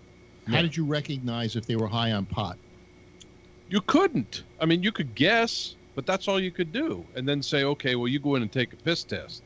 That's all you could do. Yeah, but the piss all the same type of thing. All the piss test will do is tell whether they have pot in their system, and they could have smoked it 2-3 weeks ago, and it would be in their system. Exactly, and that's the same thing that the cops are using today. Maybe there's a little more sophistication to it, but it's the same thing. It's a guess. I would just think that you could give a pee test, and there would be some way in which you could find out from that pee test how long ago they had gotten the most high. In other words, see how much the concentration is because as weeks go on, it's got to diminish. You know what I'm saying? Really, I don't know that you can, because when I go get my meds from my doctor, they randomly take a piss test. They took one for me today just to get my meds. Yeah. And, you know, I've gone in there, you know, I've taken a puff, and I go, and they say they're going to take a piss test. And I go, oh, crap. You know, I smoked 2 weeks ago, and it doesn't show up. They don't deny me my meds. So I'm going, okay, well, I guess it worked. I don't know. Hi, Renee. By the way, let me metabolizes everything differently too. Yeah. Nobody metabolizes anything in the same way as another person. So you really don't have any idea how long it's been. Yeah. Hey, Renee, are you on the Big Island? Yeah. No. No. Yeah, she's on the Big Island. She's on the Big Island. Have you heard from the who's the other guy over there on Hilo? Yeah, we heard from him on Friday. You heard from him? We heard from him on Friday. Yeah. Okay. We're all fine. Anybody want an update? Yeah, go ahead. Sure. I used to own land. But I you know, let's get an update in a second, because I just wanted to continue with this a second. Yeah. You should. It's just they should be able to scientifically come up with a test that tells, like, did you just do it within the last couple of hours? Because is there the strength in your body of that amount? Because it's got to get weak after a couple of weeks, you know, even though it's still in your system. You would think. So, I mean, but I mean, I just again, you know, we have let me say this. We have a government that is completely out of whack with what the states are doing. The states are legalizing marijuana at an amazing clip, okay? And the government is still saying, we won't let you take money into your banks from these pot places, and we're still going to arrest people if we want to, and blah, blah, blah, blah. And it creates a disunity in the country where you don't know what you can do, what you can't do, and it's pretty terrible what's going on. And, just thank Phil for that. Huh? You can thank Phil for that. Yeah, it's delightful. Yeah. It's a republic. It's a state right thing. It is a state right thing, but somehow the Republicans don't believe in states' rights until they want to go in and tell the state they can't do something. I thought the nanny state was created by the Democrats. No. We're not talking about nanny state, Phil. We're talking about you want to make sure that they don't hurt themselves and they're not smoking this marijuana. No, that's what you're doing by going into a state and telling them they can't smoke that marijuana. When Jeff Sessions says he's still going to prosecute marijuana, you know.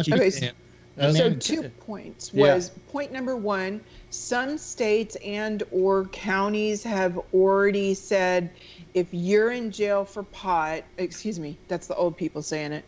If you're in jail for weed, we're letting you out. We don't want you in there for weed anymore. And so now they're not even putting people in for weed, and they're releasing the people. The problem is exactly what Alex is saying. Not the entire United States, because just last year, some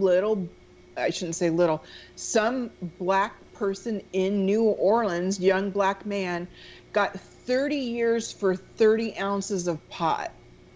Yeah. And 30 years for 30 ounces of pot. That's disgusting. What are you doing there? What is Ray doing there? Marijuana is a Schedule 1 drug, same as heroin. Look at what Ray's doing. They've got to change that so that researchers can research. They don't have these rules in Israel.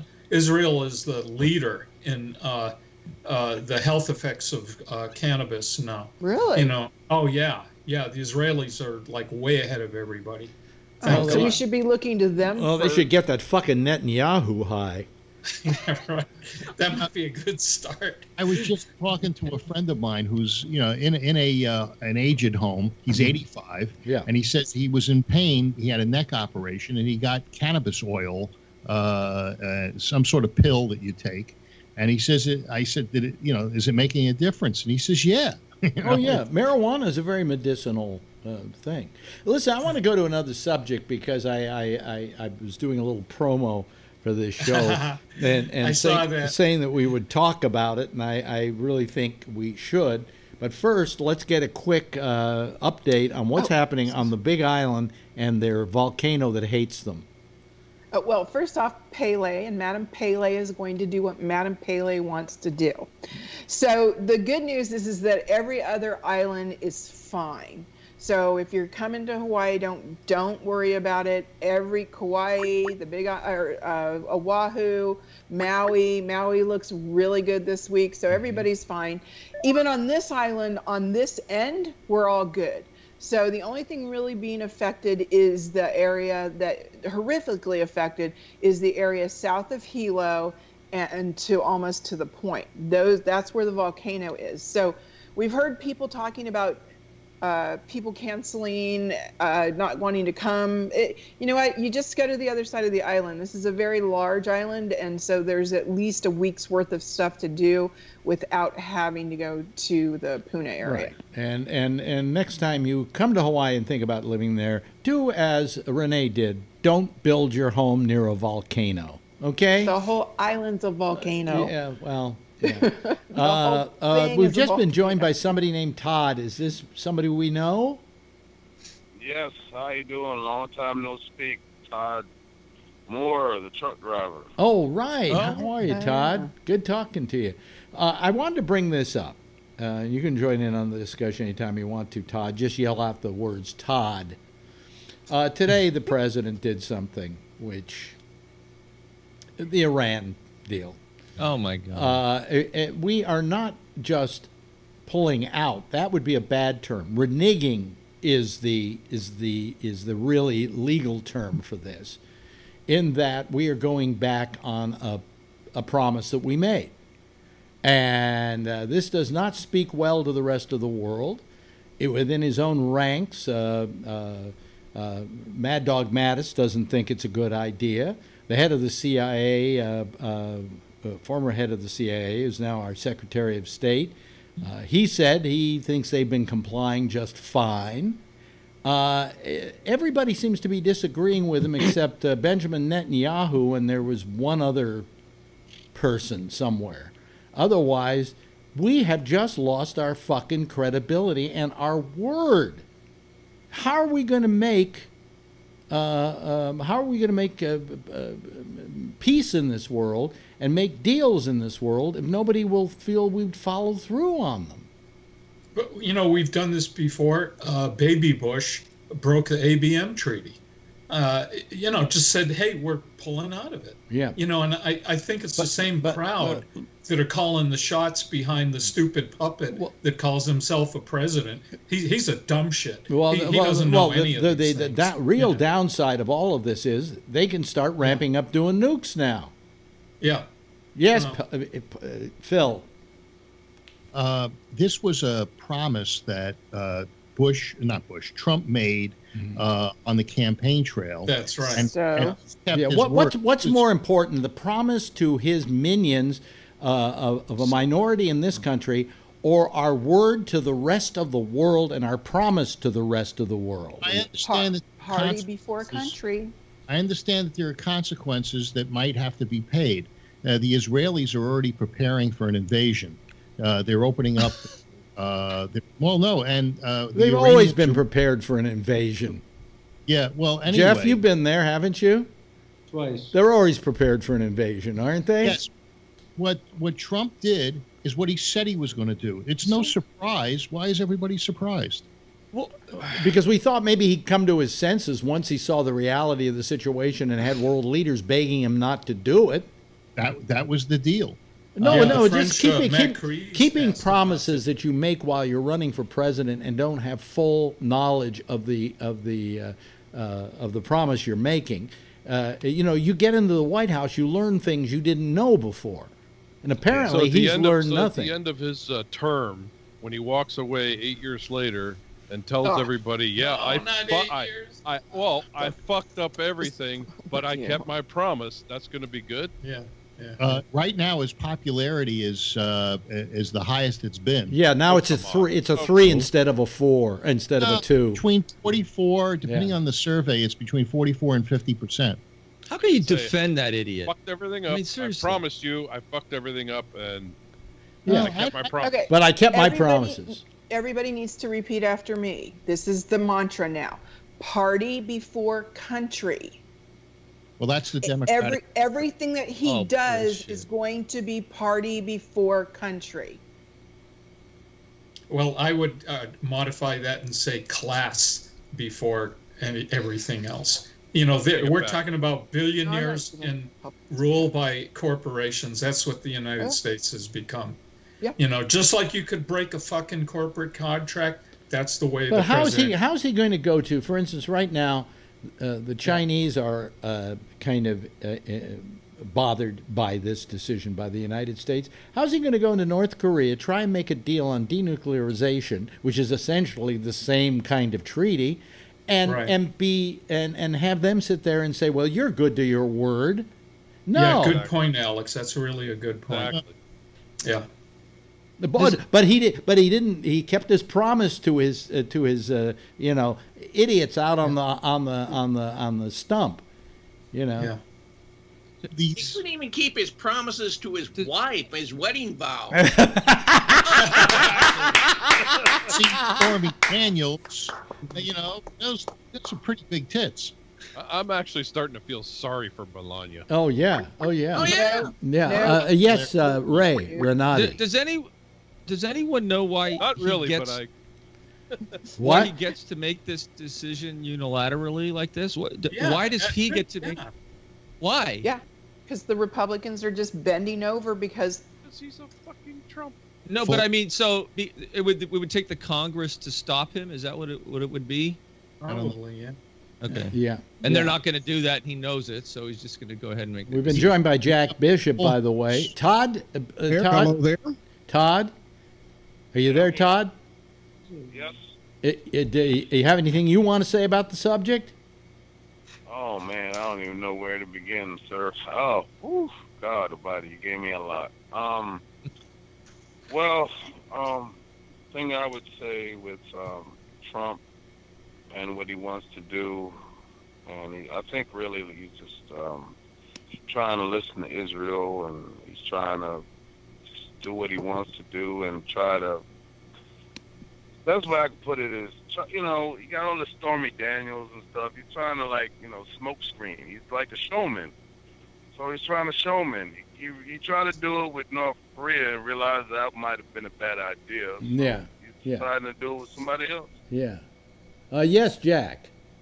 Hey, I want to know, when are the Iranians going to start calling for regime change in the United States? Last week, Trump was calling it regime change over there. They've been calling for it for years. They haven't. Death to Israel. When? Put a date on it. When, Phil? When? Since they took over the embassy.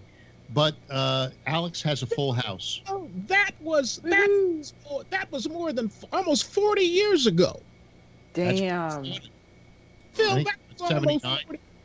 I hate doing that math. Years ago. Yeah, it doesn't matter if it was 40 years ago. And you know when we blew it on that, because you had an administration that, a dishonest administration elected by dishonest Republicans. Are you saying that Reagan was dishonest? Hell yes. Oh my God, he was. Totally dishonest. You've ever had? Hey, if you want to talk about broken treaties, the U.S. government made 500 treaties with Native Americans, and guess how many they broke? All of them, all 500. I wish I had for that too. I wish I had a native Hawaiian here. They could probably, get into that too. They fuck these people over. The Queen got screwed by CNH Sugar and the Marines. And the Marines standing outside her. It's a very famous photo. Yeah. 100 Days. She was a badass. The Iranians need to be calling for regime change in this country, bringing freedom and democracy back to this great country. I heard a thing that they said 90% of the Iranians aren't happy with the way the government is being run, that it's the mullahs in Iran that are being so hard-lined. Well, actually, what I hear is even worse, though, is that they really don't like the current prime minister they have, or whatever they call the head of their country, because of these deals he made with the United States. And this may actually get him pushed out. So we have a much unfriendlier person at the helm of that country. On the contrary, you may have a much friendlier person. No. Why? A better. Why? The very people that want him out are the people that want to replace him with somebody who's more of a hardliner. Don't go. Yeah, that's this. I'm talking facts here, Phil. Yeah, well, that's the 10% that are the hardliners that are in charge. Yes, right but the fact is they're going to get a grip on the country because they have not been very happy with Rouhani, is his name, I think, who's the prime minister of Iran. And he has taken, a let's get along with the West attitude, and they don't like that. And this is their excuse now to throw him out and install their own guy who's going to be a hard ass.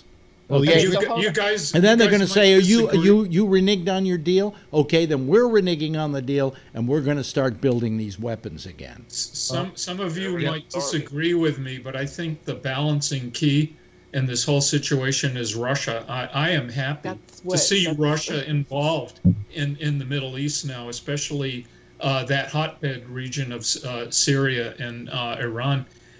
They're going to keep the peace.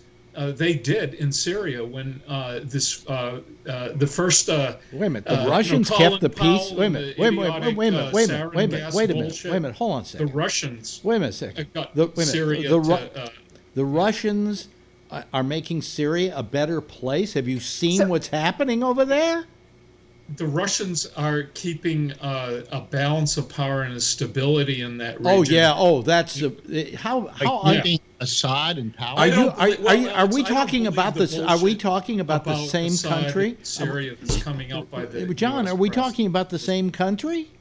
Yeah, we are. Oh well, because the Syria that I see doesn't look like it's doing very well.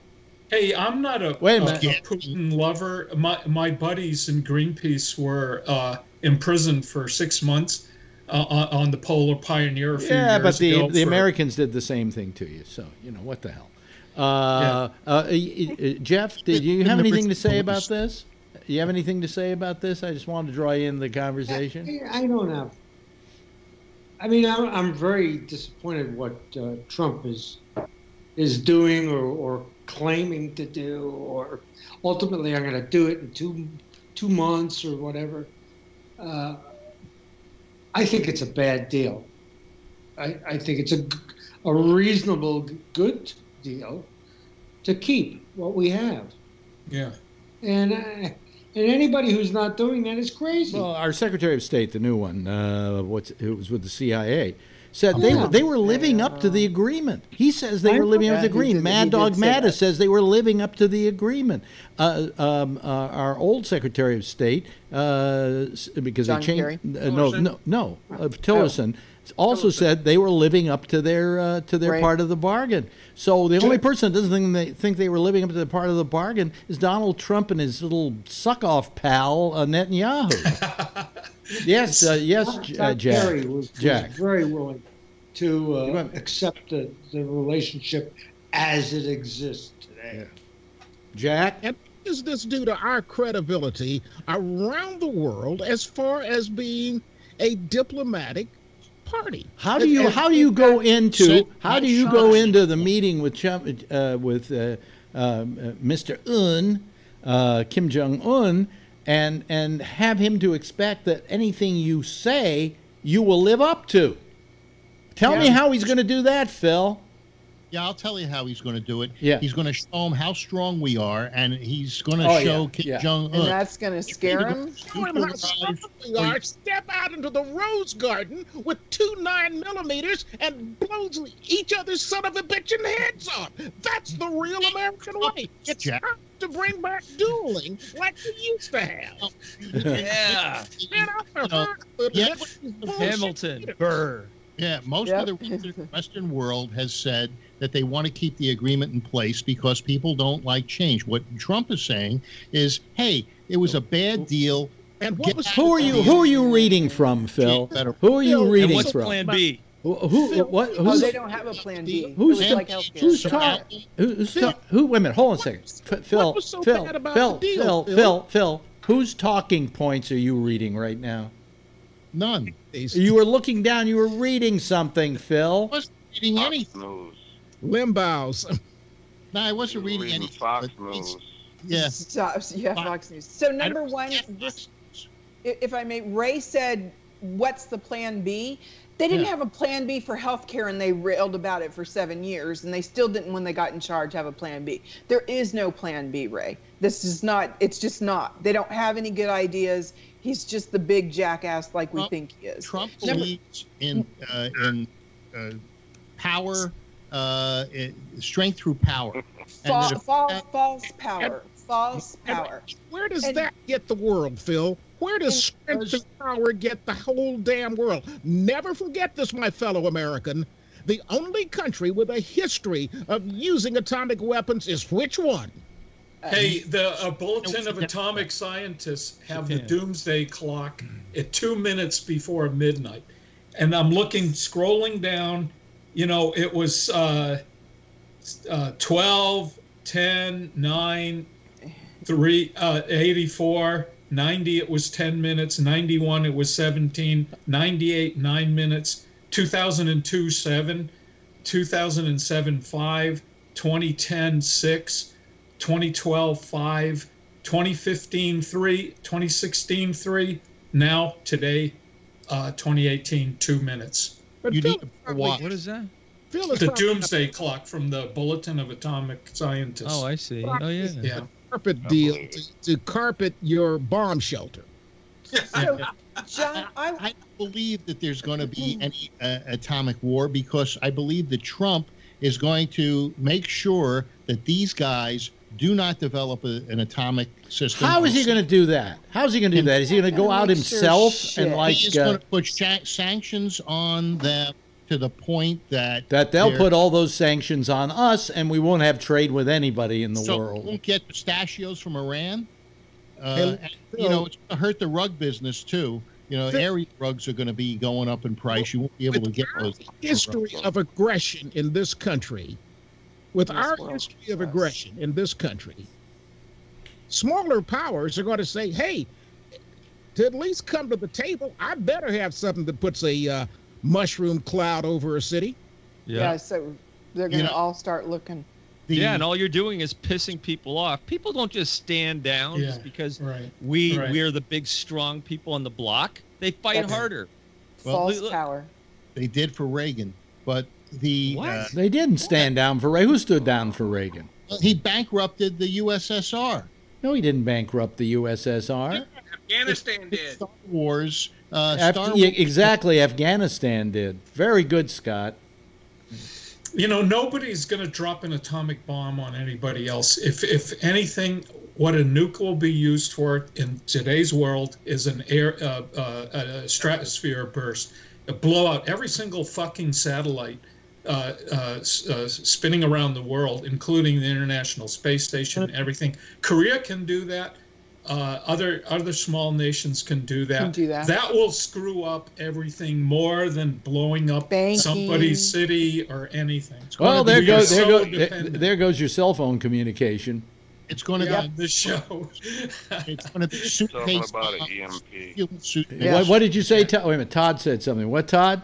Sorry, he's talking about an EMP. EMT burst. Yeah. EMT burst. Yeah, well, EMP. Plus, it's going to kill it's going to kill every satellite in orbit. Every satellite. That means your banking. Yeah. There's banking. Yeah. There's your phone system. There's just your medical records, your EMS dispatchers. We're all going to be just floating. And that presupposes that everybody's going to play by that rule. Yeah. Oh, yeah. What were you saying, Phil? You did want to go back to a simpler time. Yes. No. That's the white males wishing that. The rest of us are forward thinking. What do you mean white males? What kind of sexist remark is that?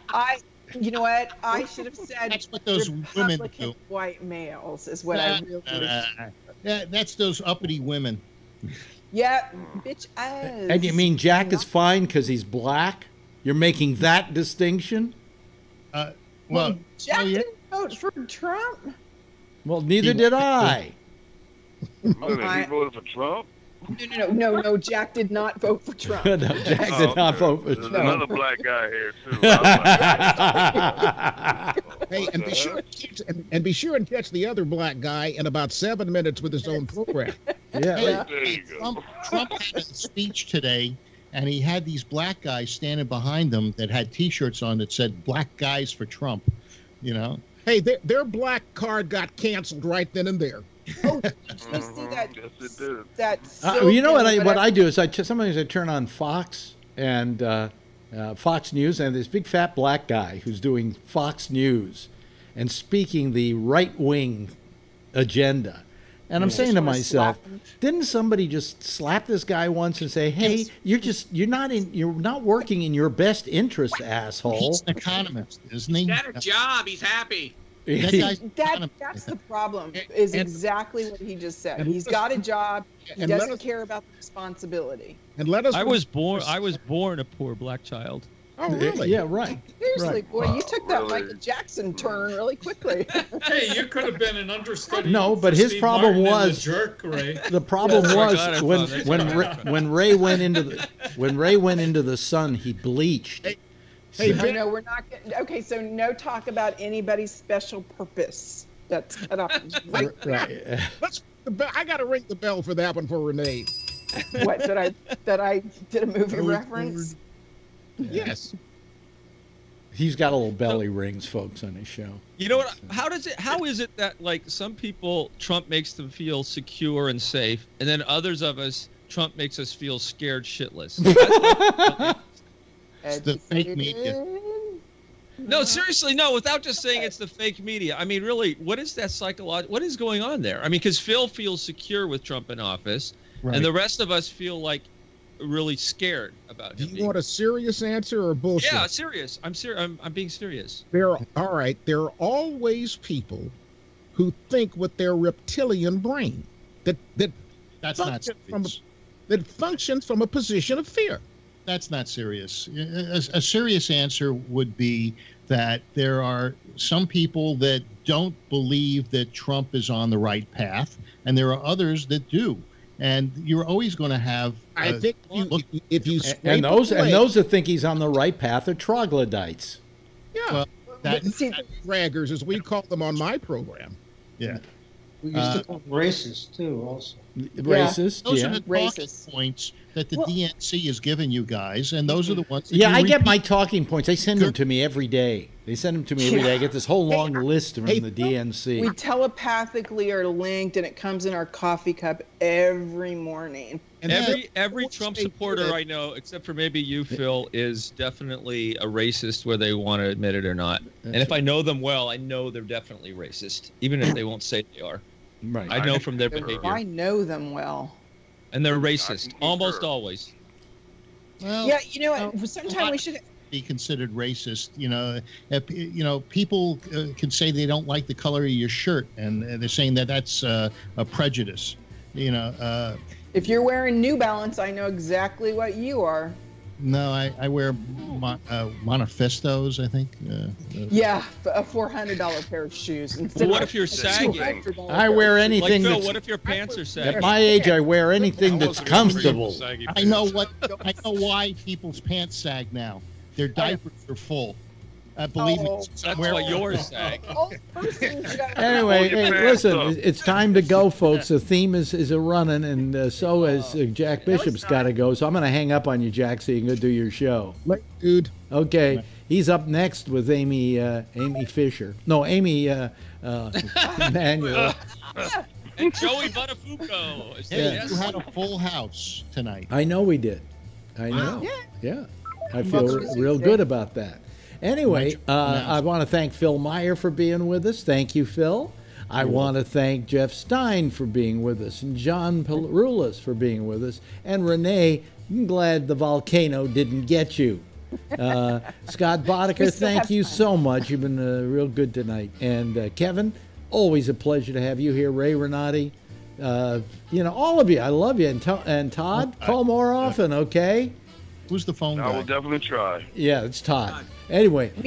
Tell him to call Jack's show. Yeah, you can call Jack's show after we're over here. Anyway, everybody, give a big wave goodbye to our audience, and we'll see you hopefully again tomorrow. That's our Citizens Panel, folks, and that's our show for tonight. Thanks to the Citizens Panel and to all the members of it. And, go over to gabnet.net and you can find out how you can also be a member of the Citizens Panel. We would love to have you do that. In the meantime, Jack and Amy are next, and then right after that at midnight, at 1 o'clock in the morning, rather, Eastern Daylight Time, it's Connections, and then we'll be back here again tomorrow night after Damien and the Chaplain and the Exchange at 10 o'clock Eastern Daylight Time. Same station in life. In the meantime, should you happen upon her, tell her I love her, okay? Bye.